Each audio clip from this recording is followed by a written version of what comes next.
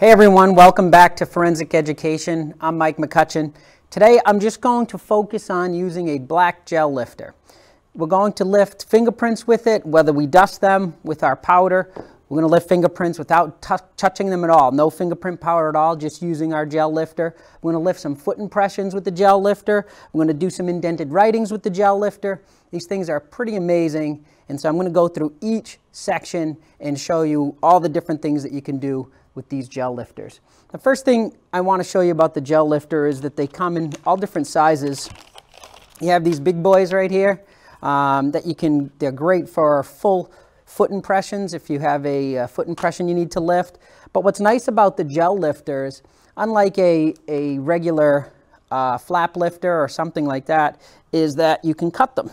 So you could buy a larger size, something like this, and then just with your scissors, you can go ahead. You can give them a chop, and then there you have whatever size that you want. So if you wanted to buy the big boy, you can go ahead and do that and then chop it up. They do come in all sizes, of course, so that you can get whatever size that you need. So I like to get the big ones like this, and then I get a lot of the smaller ones just for single fingerprints. So let's start with the basic. We'll dust a fingerprint real quick, and then we'll lift a fingerprint from a textured surface. So let me throw on some gloves. I always forget that, put on my gloves when I'm doing the teaching, and then it's an absolute mess. So I'm being good today. So we're just going to use a regular brush and powder to dust a fingerprint. And this is going to be the only time that I actually dust a fingerprint. The rest of them I'm going to just try to lift just using the gel lifter. So we'll fan our brush out. Just move that over. Remember, less is more, just a tiny little bit of powder. We'll use this. So I'm going to dust that on here. Perfect. Remember, put your cover on as soon as you're done. You don't want that spilling. Very important. All right, so I have the fingerprints here. I'm actually going to throw them in for a close-up just so you can see that there's beautiful fingerprints on there. Oh yeah, look at that, gorgeous. Look at those babies. Now you'll notice that even though I'm using black fingerprint powder, I only use black gel lifters. I don't use any other color except the black. The only time I will use a white gel lifter is when lifting blood prints, but we're not going to do that today. So I have my black powder that I just lifted, and then I'm going to lift it with my gel lifter. So when you're lifting your gel lifter, it has a protective coating on it. You're just going to peel it. So now this is the sticky part of the gel lifter. I'm going to put that right on top of my fingerprint. Now I'm going to leave that there for about 30 seconds, 20 seconds. Give it a little pressure. Now this is a textured surface. This is actually a piece of siding, so it does have indents. So if you wanted to, I like to use a fingerprint roller, and we'll use this a couple times today. And then I just roll that on there, and that's going to push the gel into those creases, so you're going to get a great print. So then we're going to lift it. Bam, beautiful. I'm going to put that in for the close-up. Grab my light. So now you can see the fingerprint. Nice, lots of ridge detail in there. Now one thing that we do is when we're dusting for our fingerprints or we're looking for foot impressions, we use our oblique lighting. So I have the foot impression here. You can't see anything on it. And then our oblique lighting, we shine from the side. And I don't know if you can pick up, try to get that on the camera here, where you can actually see my foot impression on here, the oblique lighting. what we're going to do with our gel lifters is you don't need oblique lighting. These things are so dark, when you have your print on it, you can actually shine the light right onto it, and that print's going to pop right up. Okay, so that was easy. We used fingerprint powder. We lifted a fingerprint, whoopie-doo. Now we're going to try to do it without anything at all. We're just going to put the gel lifter on this is a textured surface. We're going to see if we can lift a fingerprint without dusting it at all. That's how sensitive these are. So I'm going to use one of these medium size. Again, we're just going to peel it apart. There you go, baby. Put that on. Take our roller, roll that on.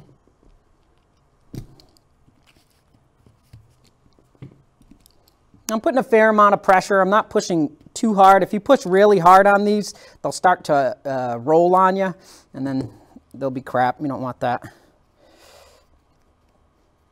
Give it a couple seconds. All right, now I'm going to just peel that off and see what we have. Oh yeah, this looks great. There's a lot more on here than I expected. I'm going to put that in for the close-up. And I'll even point a couple of them out here. They're going to be difficult to see on the camera here, but you can see that inside there are fingerprints all over. This one right here is fantastic. Lots of ridge detail. There's one right here, fantastic.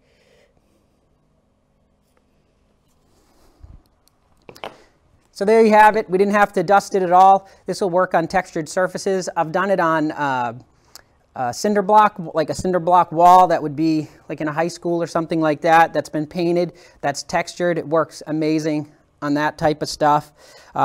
There's another textured surface. I picked these up at the hardware store. They're great for practice. Another textured surface. They'll work fantastic on these. But now I want to show you what you can do for the foot impressions. So I'm going to put this one in. I was showing you the oblique lighting and how we got the foot impression before. So first we'll just take a look. You're not seeing anything on here. I'm going to put it in for the close-up to see if we can see what we're going to try to lift. So I'm just using my oblique lighting here. You can see the foot impression here just as I roll it across. Oh, there's another one right there. That's awesome. Okay, so now what we're going to do is what I would normally do is if you were doing this, let's say it was a door that was kicked in. Turn the lights off, and here it's pretty bright, and we were still able to see that, but I would turn the lights off, and then I would shine my oblique lighting on the, where I think that the foot impression would be. You could do it on a floor, you could do it on the door, it doesn't matter, but it's better when it's dark. Then I would take a marker and mark the top and the bottom of where that foot is so that I can lift it. So now what we're going to do, let's clear my space. I'm going to take a big boy here, and it's going to work the same way. It has the protective covering. I'm going to peel that off. You want to make sure you're wearing gloves when you apply these, because when you touch the side, your print will be there. It's impossible to touch them without your print getting on there. So now, let me see where my print is. There it is. You're going to lay that on top. Same thing, and take your roller. Roll that bad boy out.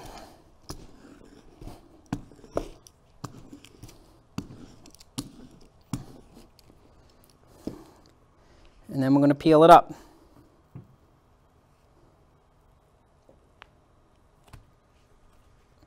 Oh yeah, that's fantastic. I like that. So we're in for the close-up here. You can see an amazing foot impression that was left behind. You can even probably see the heel on it, but here is really good up front. Really, really great. Good job, Mike. That was great. All right, so now what we're going to do is, those are the ways that we use it to lift fingerprints, foot impressions, textured surfaces. They're all going to be pretty much the same. You peel it, you put it on, roll it, and then you're good to go. The question that I get most is, so I have this impression I lifted, how do we get this to the lab? Well, if you can, you should try to take a picture of it first. That's normal that we should do that.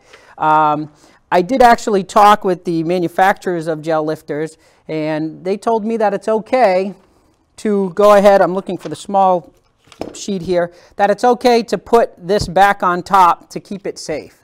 Because what's going to happen is this is going to start picking up dust and stuff like that. When you try to send this to the lab, it's going to get a mess. So I like to just lay it back on top, nice and light. It's going to look a little bit messy, and then when they get to the lab, they'll peel that off again, and it's going to be fine. So it is okay to put that protective layer back on top, no problem. Okay, so now the last thing I want to do, and I did this in a previous video, but we're going to do it because we're involving the gel lifters, is so I have my indented writing, so I have my little happy face here. We're going to pretend this is a notepad or something that we want to see what a person may have written a few pages earlier. So I'm going to take off that one. Let's go down 3. So I'll go 1, 2, 3. So now here I'm looking at it. I don't see any indentation from my writing at all. But this would be typical if you had a pad, let's say it was a suicide note that you thought might be altered, or that you want to see what they wrote before this. This is great. So now I have that. I've actually done this in check cases too, and it works great on a checkbook. So the same thing, I'm going to lay it down. I'm going to take one of the medium size, throw this bad boy on there.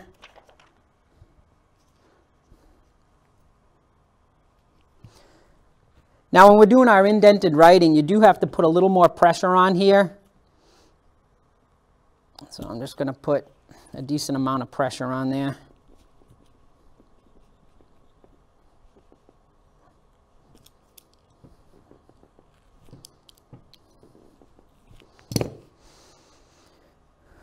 Okay, so you can see it's on there pretty well. I'm going to peel that off. Oh yeah, now we're talking. You never know if it's actually going to work until you do it. So, but I can see that that happy face. I'm going to put it in for the close-up. Once you shine your light on it, it may be very faint on the camera, but it's very clear. We can even take a picture if we need to show you that. There's a nice happy face right in the middle. Beautiful. So these are a great tool to use. If you definitely have some in your crime scene bag. If you're trying to save a couple bucks, just get a big one, and then you can cut them up as you need it. They work fine. A few other things. I wanted to give a shout out to Brooks and Mr. Runnels' class at Cache High School. I know that you're watching all my videos. Appreciate that. You can also watch all of my videos on YouTube, of course, but you can also check them out at forensiceducation.net. If you want to buy gel lifters, powders, the roller, or any of this stuff, you can get them at linpv.com, and I hope to see you soon.